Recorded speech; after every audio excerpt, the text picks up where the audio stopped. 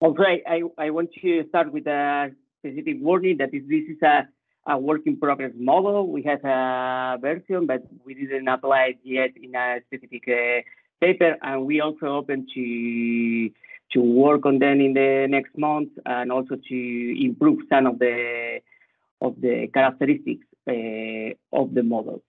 So the idea here is what I was saying is that if I have to summary CHANCE in a sentence, is the first sentence that you have there. No, CHANCE is a multi-regional, multisectoral general equilibrium model that includes large information, in this case on European households. So this disaggregation information of European households allow us to develop more in-depth distributional impact. That is something that is not very often in CG models.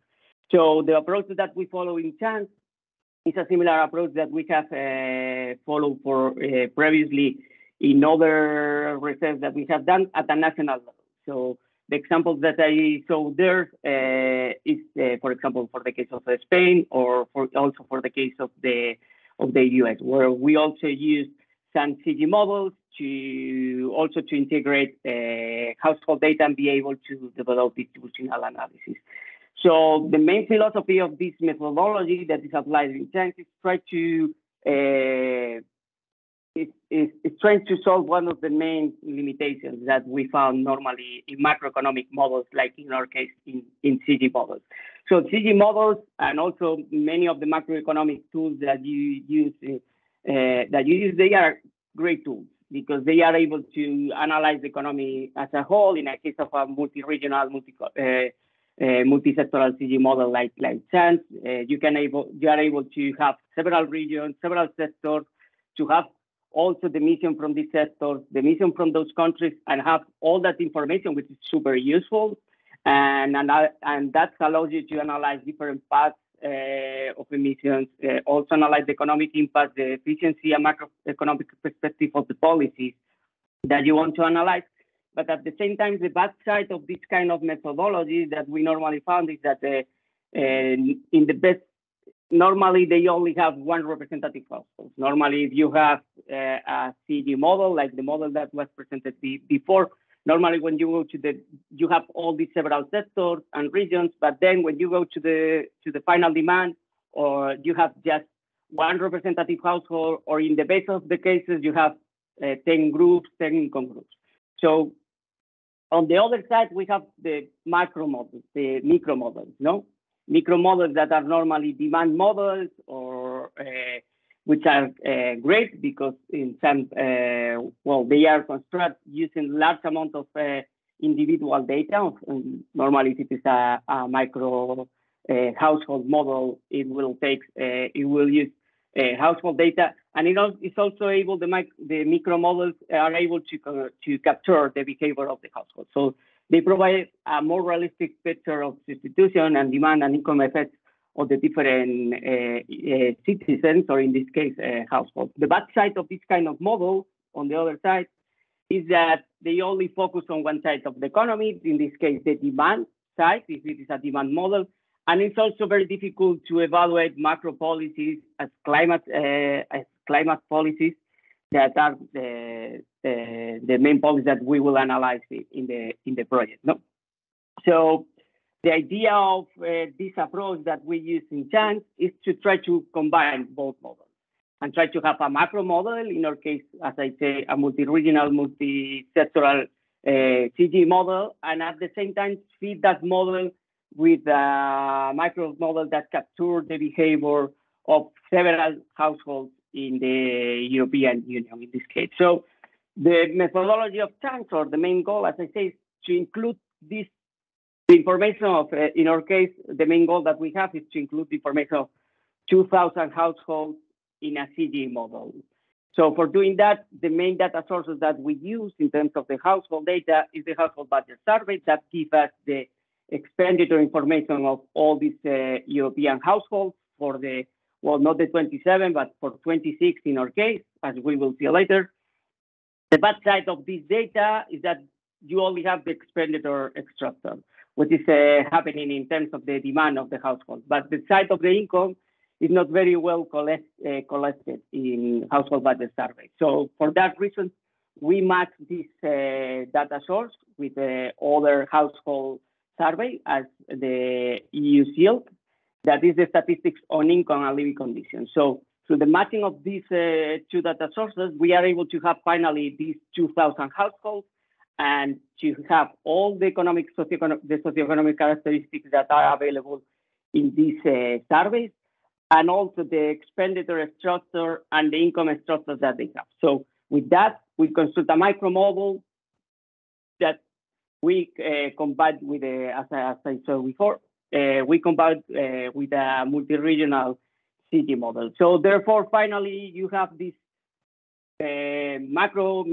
model that allows you to also analyze the social impact of the policies that you analyze, not only the efficient side, the sectoral side, not only what is happening in terms of GDP and so on the prices, but not also what is happening in terms, for example, of inequality, what are the distributional impacts at a vertical level in terms of the income, but also what is happening in different socioeconomic groups that nowadays is more important. For example, what is happening with rural households in Germany, or what is happening with single mother households in France. So that's the kind of information that we can produce, and the outcomes that we can have with this approach, or also try to analyze what is happening in terms of the energy poverty indicators, how they change with the policies that we can introduce. So in this slide, I show that the main data sources for the micro model, is the household budget survey and the SILC. In the case of the CGE, we construct the CGE with the last version of GTAP 10. We are also open to work with more updates, input-output tables, and this is the aggregation that we have done using GTAP. Most of you, I know that you already know that GTAP is a Word input-output table database. The last one, the data for the latest data for GTAP is 2014, if I remember correctly. So this is the aggregation that we have done for the project, for this model. So that's the European countries that are available in the model right now. As you can see, the 27 European countries. And then we have aggregated the rest of the world. In the European countries, we have included all the household information except for Austria, because right now we have not available the micro data, but in the future we are trying to also to solve that issue and to also have those households. And in the case of the rest of the world, it's aggregated because we don't have yet information from at the household level for them. But in the future, again, we are open to, for example, to disaggregate some of the rest of the world. For example, US, data science, we have worked before on that path.